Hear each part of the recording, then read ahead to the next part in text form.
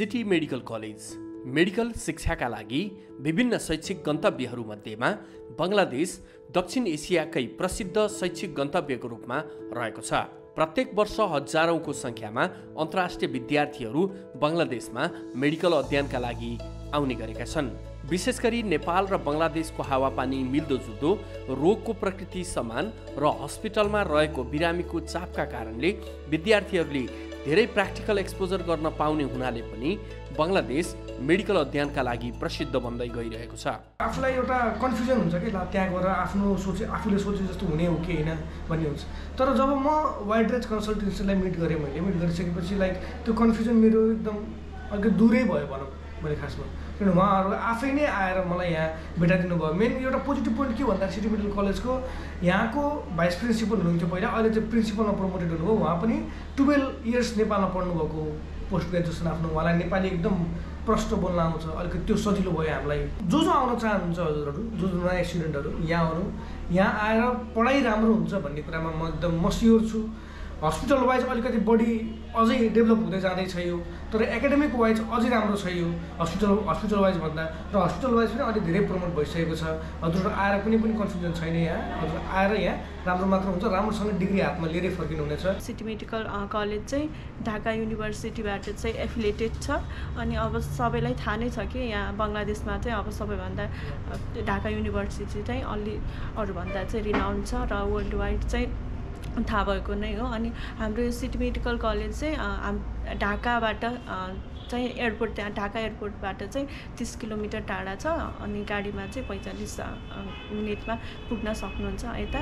अनि त्यस्तो गाह्रो केही पनि छैन। यसै विषयमा केन्द्रित रहेर वाइड रेन्ज कन्सल्टेन्सीले आफ्नो स्थापना कालदेखि नै बङ्गलादेश मेडिकल अध्ययनका विषयमा प्रवर्धन गर्दै आइरहेको छ। लामो समयदेखि वाइड रेन्ज कन्सल्टेन्सीले गाजीपुरमा अवस्थित सिटी मेडिकल कलेजलाई प्रवर्धन गर्दै आइरहेको हो।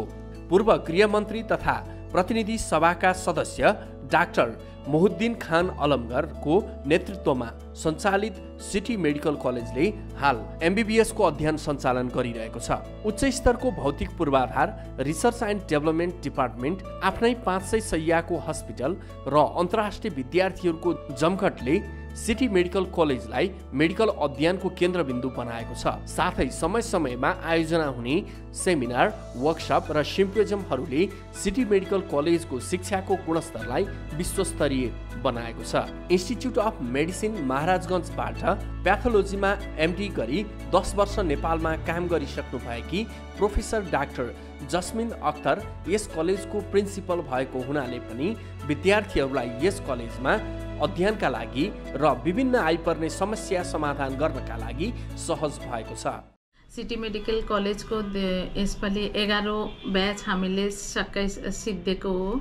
अनि 5th ब्याचमा 4th एन्ड 5th ब्याचमा हाम्रो फरेन स्टुडेन्ट भन्नाले नेपाली स्टुडेन्ट बढी छ।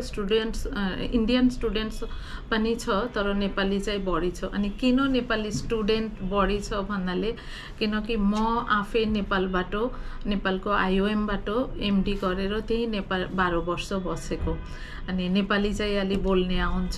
सो जब नेपाली स्टुडेन्टहरू मेरो यता आउँछ अनि म आफै नेपाली कुरा गरेर आफ्नो छोराछोरी जस्तो गरेर उनीहरूसँगै कुरा गर्छु, उनीहरूको टेक केयर गर्छु।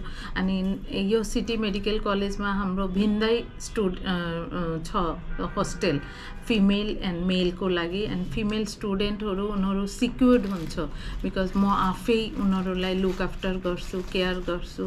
अनि खाना, कल्चर, एभ्रिथिङ चाहिँ नेपालसँगै धेरै मिल्छ। अनि हाम्रो चाहिँ क्वालिफाइड स्टुडेन्ट छ। यसपालि हाम्रो नेपाली स्टुडेन्ट 19 जना पास गरेको, त्यसमा अलमोस्ट सबैले NMC जब उनीहरूको इन्टर्नसिप चलेको बेलामै they appear for NMC entrance exam and then NMC मा उनीहरू अलमोस्ट सबैले पास गरेको हो। त यो सिटी मेडिकल कलेजको लागि एउटा ठुलै कुरा हो, ठुलै एचिभमेन्ट हो। हाम्रो रिजल्ट पनि जब ढाका युनिभर्सिटीसँगै कम्पेयर गर्छु अलमोस्ट राम्रै हुन्छ। City medical college university of Dhaka Bangladesh medical and dental काउन्सिलबाट मान्यता प्राप्त, सँगै नेपाल मेडिकल काउन्सिलले पनि यसलाई मान्यता दिएको छ। तसर्थ बङ्गलादेशकै MBBS अध्ययन गर्न चाहने नेपाली विद्यार्थीहरूले न्यू प्लाजा सिमखडा भवनमा अवस्थित वाइड रेन्ज कन्सल्टेन्सीमा सम्पर्क राख्न सक्नुहुनेछ।